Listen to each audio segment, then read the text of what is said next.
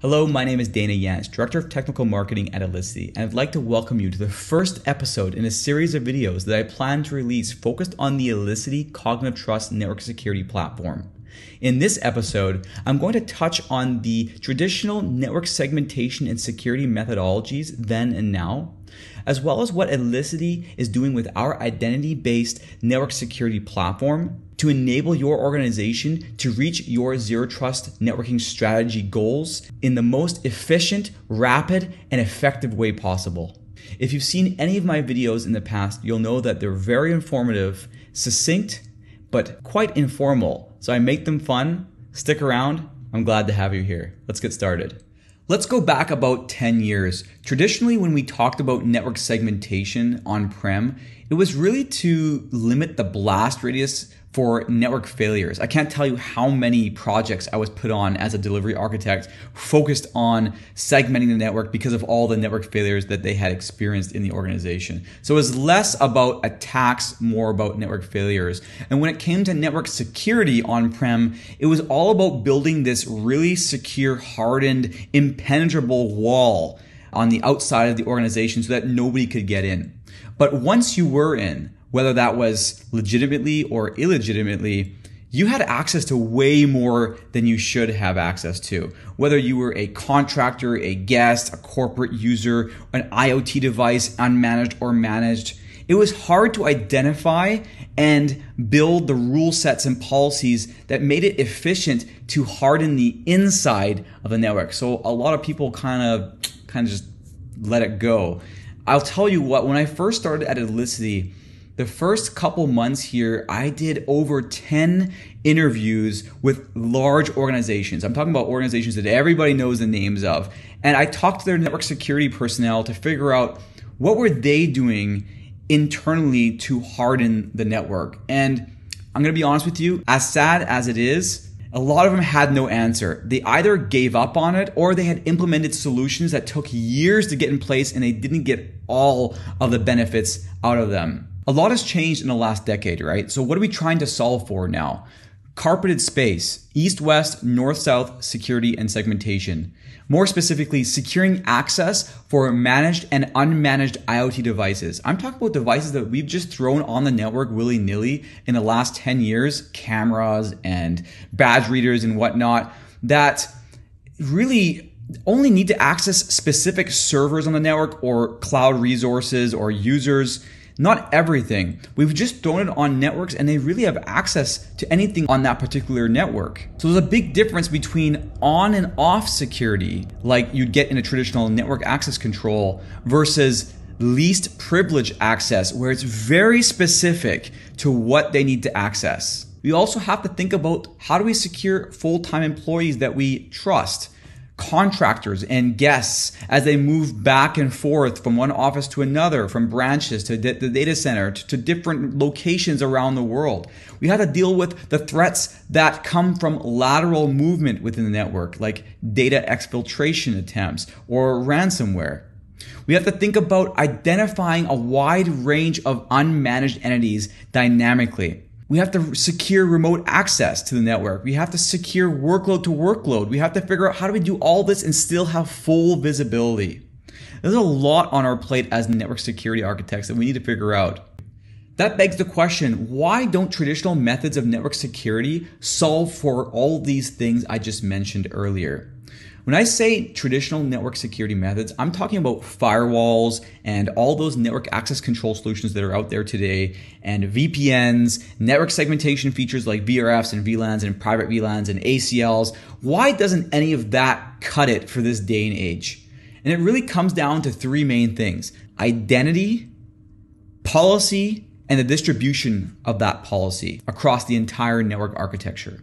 Let's start with identity. Traditional methods of network security had little to no way of effectively gleaning identity of all the different things on the network. People, applications, devices that were managed and unmanaged. They really had no advanced way to glean the identity. You know, people started using 802.1x, and that's been used for some time now, but it was a pain to configure. It was managed port by port, and organizations really only went so far as implementing 802.1x for wireless client-based identity because that was the easiest way to deploy it, and you could get quick time to value for all the work you put into it. And so, yeah, I get it, but it stopped there. Everybody else would fall back to maybe MAC authentication bypass or other methods that were very manual. And what I experienced most of the time was that whenever customers would have problems with identity or security on the network, the first thing they would do is go in and shut off 802.1x or remove MAC authentication bypass and then let it flow, let it run, and then nobody would come back and fix it or patch it up and make it work properly. And so we had all these holes that were being made because it was impossible to manage these large networks using things like 802.1x and MAP. On top of that, none of these traditional mechanisms had any advanced integrations with identity providers or advanced gleaning mechanisms to pick up protocols that were unknown or unmanaged devices, things that were just really unknown to the network. How do you understand what's out there if you don't have the intelligence baked into your network security solution? Another thing to consider is that a lot of these solutions are agent-based, which means that it doesn't scale and that it doesn't solve for devices that have embedded operating systems or legacy devices and other unmanaged IoT devices on the network. And in some large organizations, we've found that that can be up to 5 devices per user. And what about the significant manual effort to deploy and manage these traditional network access control solutions? Configuring things box by box, troubleshooting via CLI in many instances, it just does not work. If you're still doing things this way and not adopting the proven software-defined networking paradigm, you really need to rethink your entire strategy. It just will not scale to manage VRFs and IP ACLs and firewalls and NAC solutions all across your entire network. It doesn't work. We've seen it time and time again. None of these solutions are constantly checking to make sure that they're up to date or offering the least privileged access or changing and adapting as apps and users and devices change. They're so rigid and network-centric focused that it does not work in this day and age. We need to move past point-in-time authorization and more towards a continuous verification model, which really is a key foundation of a truly software-defined perimeter. You know what's funny and kind of sad is that I have former colleagues in the professional services world that have been working on the same network access control projects for years. I'm not talking about one, I'm talking about multiple network access control projects for years. And this is not unheard of. Many of the customers that we speak to tell us that the time to value with the traditional network access control solutions that they bought into is unacceptable. Let's take your favorite NAC solution as an example. It doesn't offer any continuous verification, no real intelligence baked into it like AI or machine learning to help secure the network and adapt as things change. It isn't cloud native, meaning it's a pain to deploy on-prem. You have to deal with hardware and the infrastructure. You might have to change your network architecture. You might have to deploy this manually across all the edges of your network. The time to value with these solutions is always stalled due to the lack of dynamic discovery and all the manual intervention required to get it going. Once you do get it running, you're now faced with having to build policy. And building policy in these traditional methods was not easy. It required in-depth knowledge of all the networks and traffic flows and the things that need to be secured. Nothing was automated. Nothing was offered to you from the platform itself. The lack of centralized visibility once you've deployed this NAC creates another dark place in the network. Lastly, these policies you do end up creating are hard to distribute across the entire enterprise and make it relevant for all of the different venues out there, the data centers, the small and large campuses, the industrial and the OT environments, the medical environments, the cloud, the remote access. Policies were not relevant across them all. Let me show you a more optimal way to do this. At this point, it should be pretty obvious that the complexity that we face today has outstripped legacy methods of perimeter-based network security. I'm now going to give you exactly what you need to focus on for your enterprise to be successful in this journey.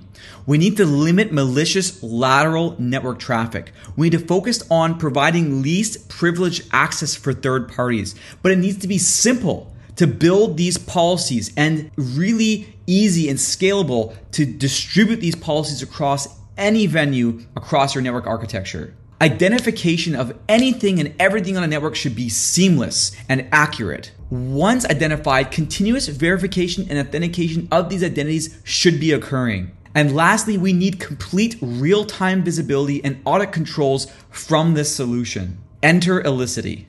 Now, I have to start with saying how proud and excited I am to be a part of this organization. Elisity has some of the sharpest people I've ever come across in my 15 years of being a part of this industry. 22 different patents and growing, and we're constantly innovating. It's incredible. From the beginning, our platform team has been focused on deployment simplicity and the intuitiveness and automation of policy creation. We also have a focus on visibility. The network is nothing if it's a dark place. We need to be able to understand what's going on anytime, anywhere. And lastly, data and analytics is a core component of our platform as we take the information and feed it back into the system to make it more intelligent. Elisity is all about cloud-delivered simplicity, resiliency, and scalability. There's no additional hardware required. It's SaaS offered. And because of this, our customers are realizing rapid time to value, and I can't overstate how important that is to organizations these days. Elisity is fully integrated with existing CMDBs and IDPs, so we can glean identity from your users' databases immediately. It can be a fully virtual deployment, or if you want to add some hardware, we can offer that as well. Here's the best part of it. You've already deployed a network edge across your entire infrastructure. We can enable enforcement points across your entire network edge, let's say Catalyst 9000 series switches, in minutes, and get you to realize the value of zero trust networking faster than anything else out there on the market. You can do all this without disrupting your network at all. So for brownfield deployments, this is critical. Elisity has the most comprehensive identity engine. We can identify anything under the sun: IOMT, IoT, OT, users, applications. It doesn't matter. If it's communicating on a network, we'll be able to identify it. And then we'll automatically classify these devices, users, and apps into the appropriate policies that you've either pre-created or that have been created automatically so that it's zero touch for the administrator. Imagine how amazing this would be for large enterprises. As things come on and off the network, immediately they're classified, placed into a policy, and that policy is enforced. This is critical. Policy tied to network constructs means the correct policy has to be translated manually for each network environment. Policy defined around asset identity, however, reflects true business logic and can be translated in real time by the system for different network environments.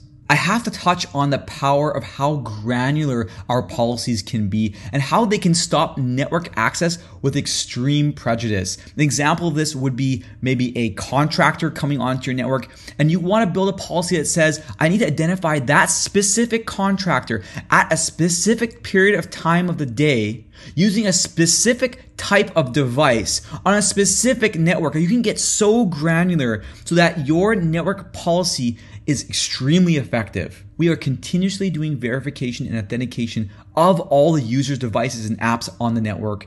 We can look at things like EDR integration, if a user has EDR installed or not, and what policy they should get if they have EDR installed or active or not. The visibility in our platform is unparalleled. We can provide robust visibility into every single traffic flow going across the Elisity secured network. Of course, there's an API that you can leverage if you need to integrate with your own SIMs or anything like that. And lastly, Elisity collects contextual knowledge over time. This is the cognitive component of our solution. We can take this information and feed it back into the system to make it more intelligent.